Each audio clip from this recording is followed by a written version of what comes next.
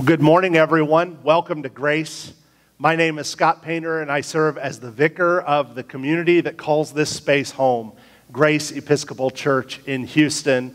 It's a blessing for us to be able to gather in this way, and we especially want to extend a welcome to those who are visiting with us for the first or second time and say to you, we're glad that you're here, and invite you to fill out a visitor card. You can find that form online by clicking the link in the comments that run alongside this video. It's a simple form that gives you an opportunity to let us know you were here today, to call you back and share more about this congregation, and hopefully get a chance to learn more about you and the journey that brought you to worship with us this morning.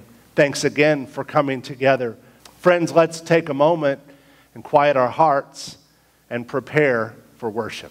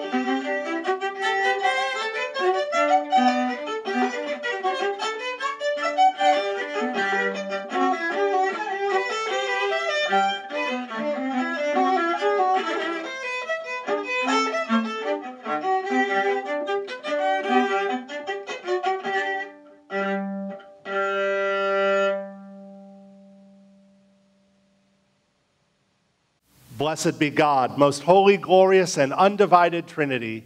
And blessed be God's reign now and forever. Amen. Amen. Let us confess our sins against God and our neighbor. Most merciful God, we confess that we have sinned against you in thought, word, and deed, by what we have done and by what we have left undone. We have not loved you with our whole heart. We have not loved our neighbors as ourselves. We are truly sorry, and we humbly repent. For the sake of our Savior Jesus Christ, have mercy on us and forgive us, that we may delight in your will and walk in your ways, to the glory of your name. Amen. Almighty God, have mercy on you, forgive you all your sins through the grace of Jesus Christ, strengthen you in all goodness, and by the power of the Holy Spirit, keep you in eternal life. Amen.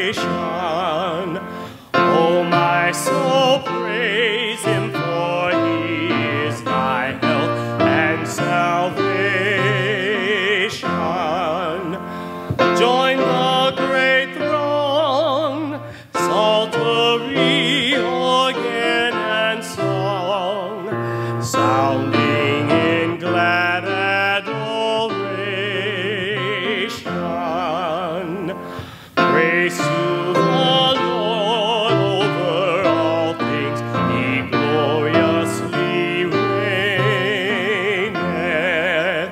Born as on eagle wings, safely His saints He sustaineth. Hast thou not seen how all thy needeth hath been granted in what He ordaineth? Praise to the Lord, who doth prosper thy way and defend thee. Surely His goodness and mercy shall ever attend thee. Ponder anew what the Almighty can do, who with His love doth befriend thee. Praise to the Lord, oh let all that is in me adore Him. All that hath life and breath, come now with praises before Him. Let the amen sound from His people again, gladly forever adore Him.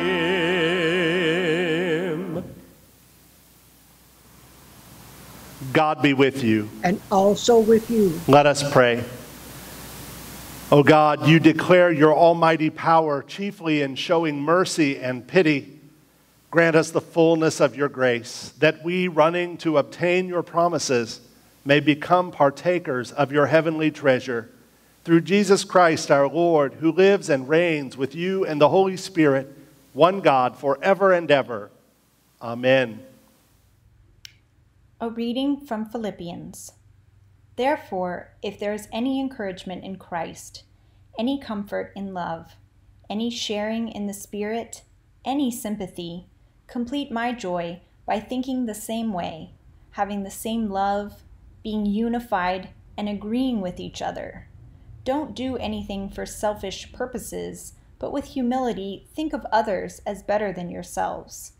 Instead of each person watching out for their own good, watch out for what is better for others.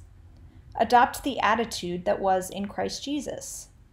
Though he was in the form of God, he did not consider being equal with God something to exploit, but he emptied himself by taking the form of a slave and by becoming like human beings.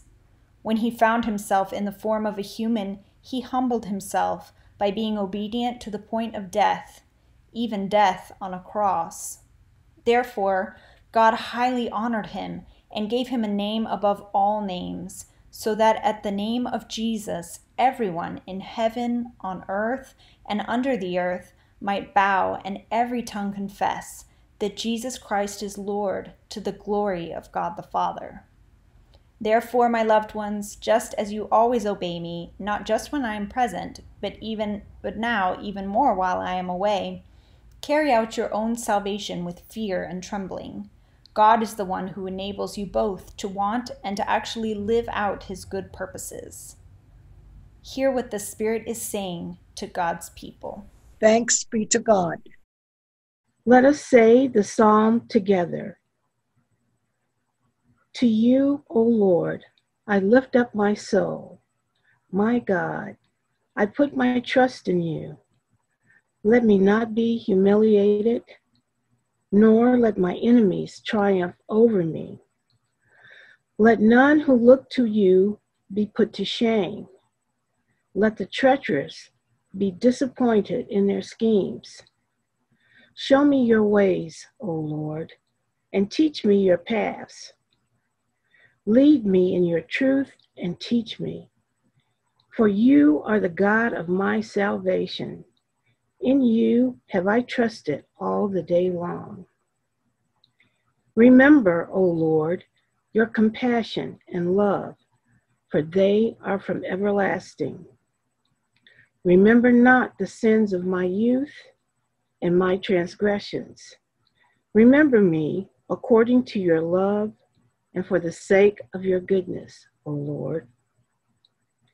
Gracious and upright is the Lord.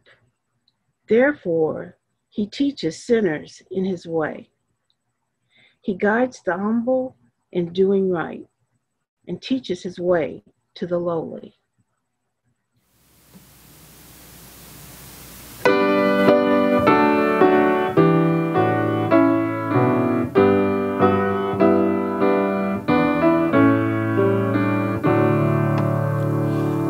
Won't you let me be your servant? Let me be as Christ to you.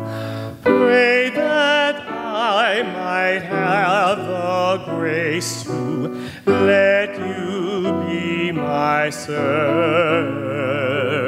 too. We are pilgrims on a journey. We are travelers on the road.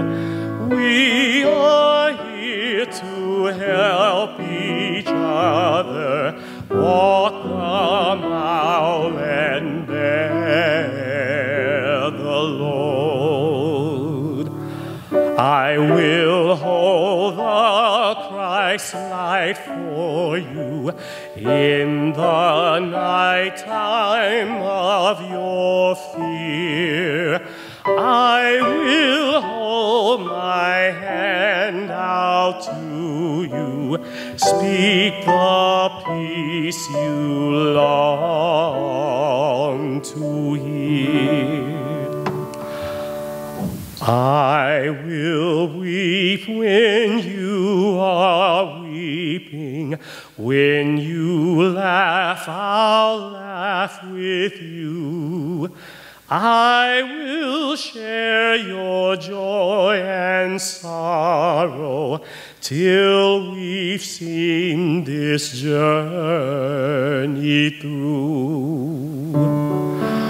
When we sing to God in heaven, we shall find such harmony.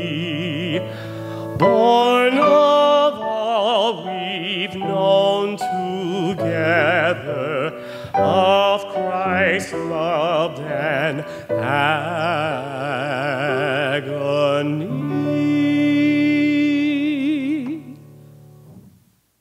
The Holy Gospel of our Savior Jesus Christ, according to Matthew. Glory to you, Lord Christ. When Jesus entered the temple, the chief priests and elders of the people came to him as he was teaching. They asked, "What kind of authority do you have for doing these things? Who gave you this authority?" Jesus replied, "I have a question for you. If you tell me the answer, I'll tell you what kind of authority I have to do these things. Where did John get his authority to baptize? Did he get it from heaven or from humans?" They argued among themselves. "If we say from heaven, he'll say to us, 'Then why didn't you believe him?' But we can't say from humans because we're afraid of the crowd, since everyone thinks John was a prophet." Then they replied, "We don't know." Jesus also said to them, "Neither will I tell you what kind of authority I have to do these things. What do you think? A man had 2 sons. Now he came to the first and said, 'Son, go and work in the vineyard today.' 'No, I don't want to,' he replied. But later he changed his mind and went. The father said the same thing to the other son, who replied, 'Yes, sir,' but he didn't go. Which one of these 2 did his father's will?" And they said, "The first one." Jesus said to them, "I assure you that tax collectors and prostitutes are entering God's kingdom ahead of you. For John came to you on the righteous road, and you didn't believe him, but tax collectors and prostitutes believed him. Yet even after you saw this, you didn't change your hearts and lives, and you didn't believe in him." The Gospel of the Lord. Praise to you, Lord Christ.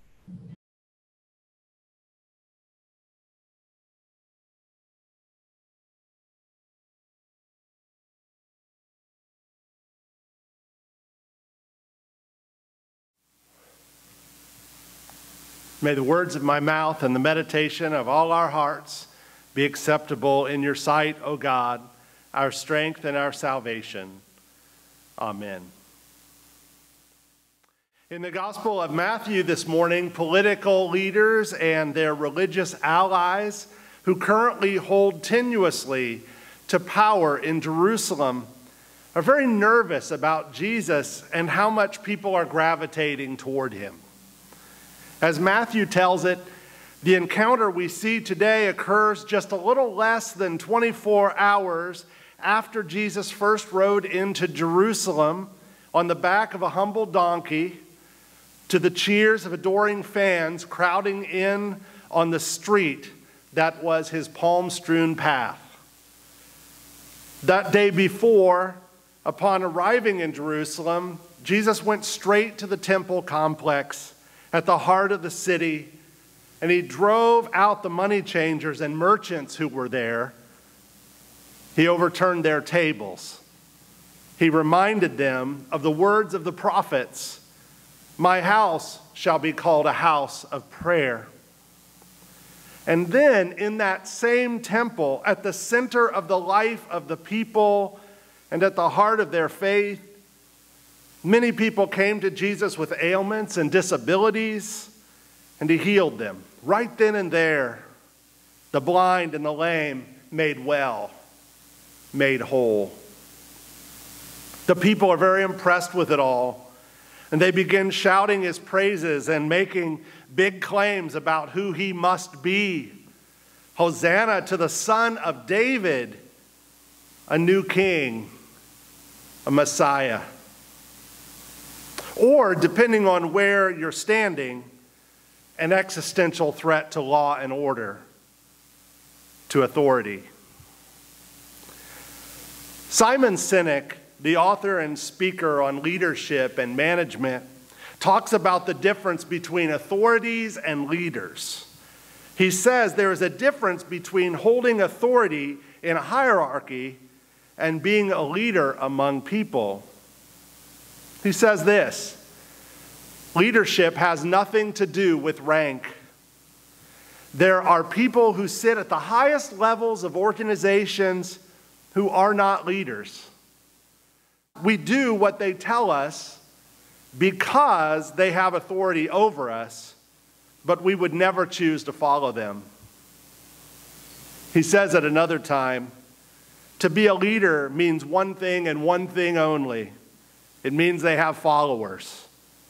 A follower is someone who raises their hand and volunteers to go where you're going. They volunteer to go in the direction you're pointing. And so to lead others means you have a clear vision of a world that does not exist, a world that could exist. The authorities in the temple quickly see that Jesus is a leader whose presence has quickly begun to undermine their hierarchical authority. People are already following him. They are already catching his vision of what the world could be apart from the way powers have corrupted and take control of their way of life. And so they come to Jesus with a trick question. The authorities come to Jesus with a trick question, a question tailor-made for our own soundbite culture.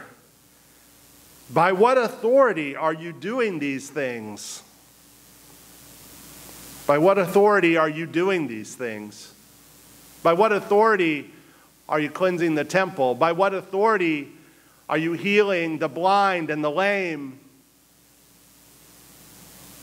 If he answers one way, by God's authority, they'll be able to quickly seize on it, frame it as blasphemy, and engage in an effective character assassination. We cannot tolerate someone who thinks he's from God. He'll be banished or executed in no time. They'll twist his words to delegitimize him as a blasphemer and crush the hopes of the people for salvation. And if Jesus answers the other way, by my own authority, they can take him down for acting outside the station of a humble nobody from Nazareth.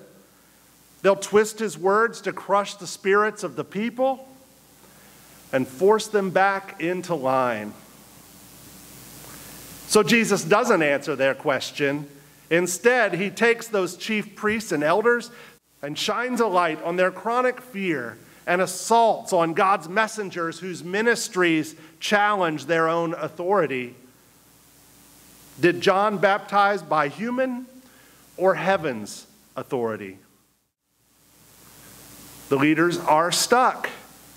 Jesus has forced them into the same trap they were trying to force him into.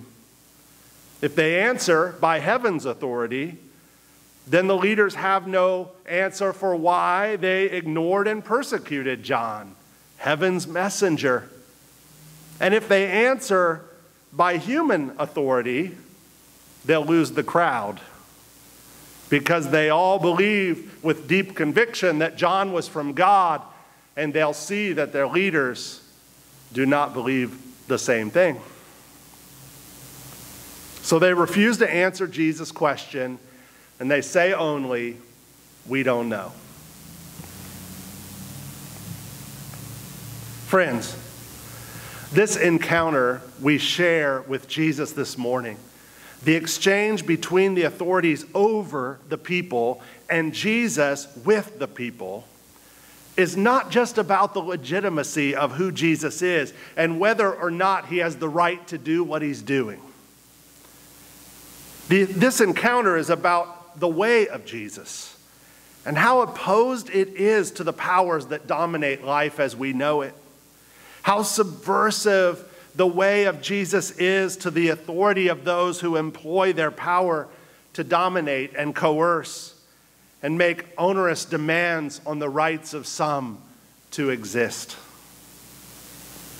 Jesus is pointing to a different kind of world, to God's dream for the world. And if we dare, we may choose to follow him as our leader into the unknown, into a world that could be. Because he sees the possibility for goodness and justice and righteousness to reign, a world we can barely, if at all, imagine. The dream of God for this world is expressed in the story of Jesus. The writer of Philippians reminds us just how beautifully different this dream is, how radically beautifully different this dream is from the nightmare that life often is. The writer of Philippians says, though he was in the form of God, he did not consider being equal with God something to exploit. Rather, he emptied himself by taking the form of a slave and becoming like human beings. When he found himself in the form of a human, he humbled himself by becoming obedient even to the point of death, even death on a cross.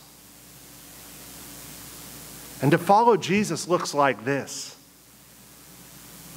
Don't do anything for selfish purposes, but with humility think of others as better than yourselves. Instead of each person watching out for their own good, watch out for what is better for others. Adopt the attitude that was in Christ Jesus. And this is what it looks like to follow Jesus as our leader.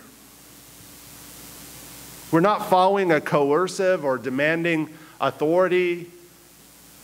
Obedience is not being forced upon us. Certain actions are not being coerced or manipulated out of us. But the love, the care, the generosity, the goodness, the vision of Jesus invites us into the way of Jesus, to give up everything for us to flourish. And to follow is to adopt the same attitude, to seek to serve and not to be served, to seek to lift up and not to think myself better or more important, to choose a path of goodness for the sake of others. In these perilous times, may we have faith in Jesus and follow in his way. Amen. Let us affirm our faith, saying together the words of the Nicene Creed. We believe in one God, the Father, the Almighty, maker of heaven and earth, of all that is, seen and unseen. We believe in one Lord, Jesus Christ, the only Son of God, eternally begotten of the Father, God from God, light from light, true God from true God, begotten, not made, of one being with the Father. Through him all things were made. For us and for our salvation he came down from heaven. By the power of the Holy Spirit he became incarnate from the Virgin Mary and was made human. For our sake he was crucified under Pontius Pilate. He suffered death and was buried. On the third day he rose again in accordance with the Scriptures. He ascended into heaven and is seated at the right hand of the Father. He will come again in glory to judge the living and the dead, and his kingdom will have no end.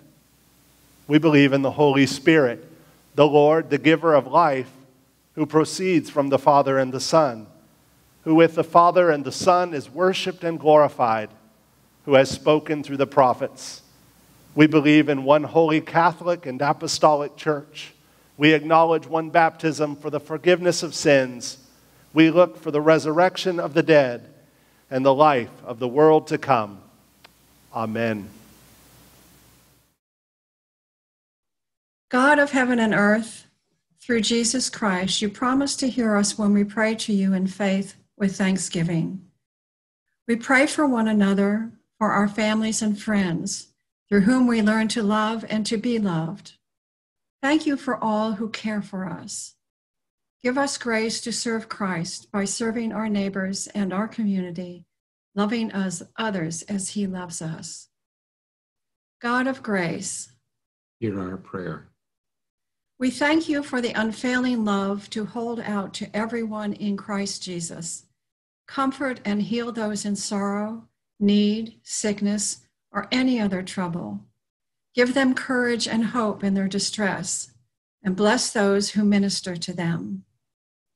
We pray especially for Cheryl, Alex, Lindsay, Penny, Nancy, Vion, Mary Lou, Dan, Fred, Marlene, Mark, Stephanie, Jason, Julian, Adam, Emily, Marty, Pauline, Louis, Avril, Edwin, Bob, June, and Eddie, and for all those impacted around the world by climate change, for our nation as we prepare for an election, and for those we now name. God of grace, hear our prayer. We remember with gratitude your many gifts to us in creation. Help us and people everywhere to share with justice and peace the resources of the earth. Give wisdom to those in authority among us and to all leaders of the nations. God of grace, hear our prayer. We pray for your church throughout the world, thanking you for all those who serve Christ and the kingdom. By your Spirit, strengthen your people for their work and witness in the world. Unite us in your truth and love, that we who confess your name may also reflect your glory. God of grace, hear our prayer. We remember with thanksgiving all who have died in Christ, especially Jesse Gibson, and for those we now name. We rejoice at the faithful witness of your saints in every age, praying that we may enter with them into the unending joy of your heavenly kingdom. Merciful God, you look with compassion on all who turn to you. Hear the prayers of your people. Grant that what we have asked in faith, we may by your grace receive through Jesus Christ our Lord. Amen. Now to God, who is able to do immeasurably more than all we can ask or conceive by the power which is at work among us, be glory in the church and in Christ Jesus throughout all ages. Amen. Well, once again, I want to welcome everyone together today for worship. It's the 17th Sunday after Pentecost, but even harder to believe, it's the last Sunday in September. Amazing. My name is Scott Painter, and I serve as the Vicar of Grace. And especially if you're visiting with us today, I want to invite you to fill out a visitor card. You can find a link in the comments that run alongside this video. It'll take you to a place where you can let us know that you were with us today and share some information that helps us reach out to you. Would love to have the opportunity to share more with you about Grace and to learn more about you and the story that brought you to worship with us this morning. Thanks again for gathering with us.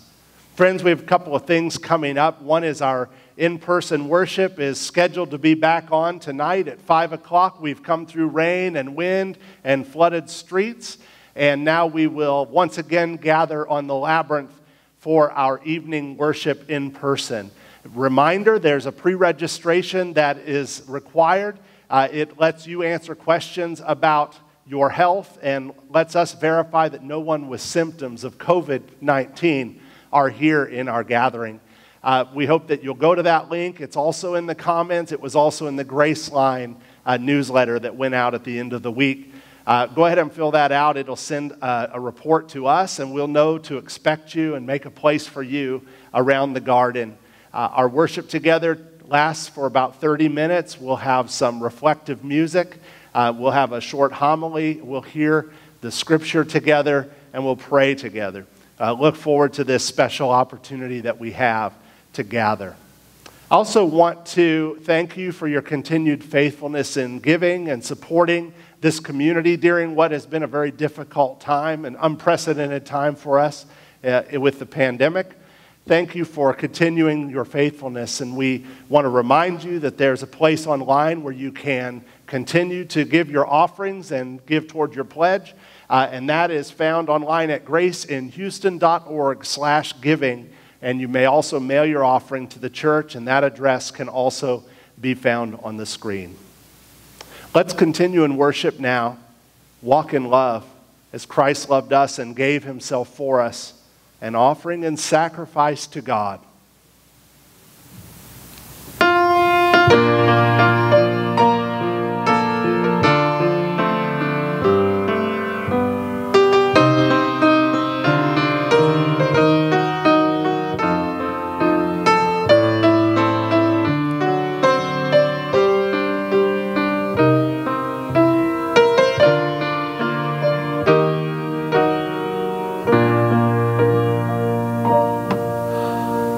How can I say thanks for the things you have done for me? Things so undeserved, yet you give to prove your love for me. The voices of a million angels could not express my gratitude. All that I am and ever hope to be,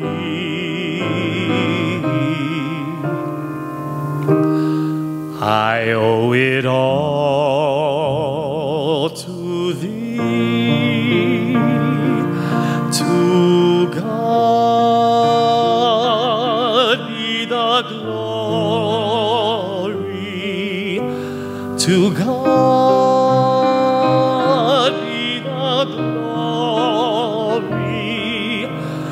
God be the glory for the things he has done. With his blood he has saved me. With his power he has raised me. To God be the glory for the things he has done. Just let me live my life. Let it be pleasing, Lord, to thee. And should I gain any praise, let it go to Calvary.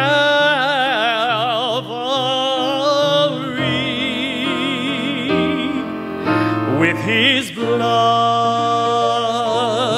he has saved me. With his power he has raised me. To God be the glory for the things he has done.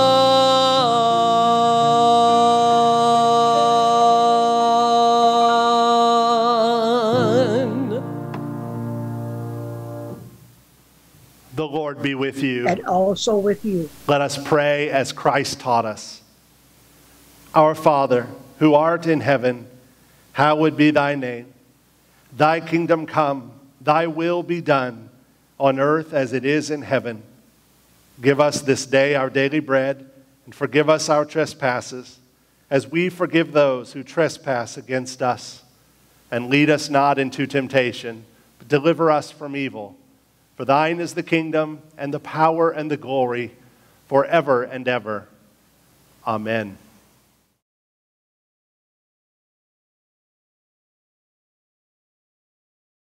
Friends, our life on earth is short, and we haven't much time to gladden the hearts of those who travel with us.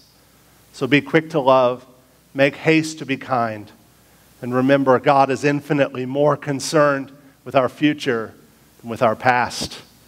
And may the blessing of this God, Father, Son, and Holy Spirit be with you and remain with you forever. Amen. Go in peace to love and serve the Lord. Thanks be to God.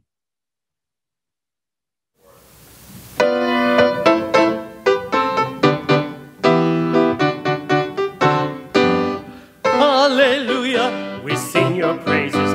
All our hearts are filled with gladness. Hallelujah, we sing your praises. All our hearts are filled with gladness. Christ the Lord to us said, I am wise, I am bread, I am wine, I am bread.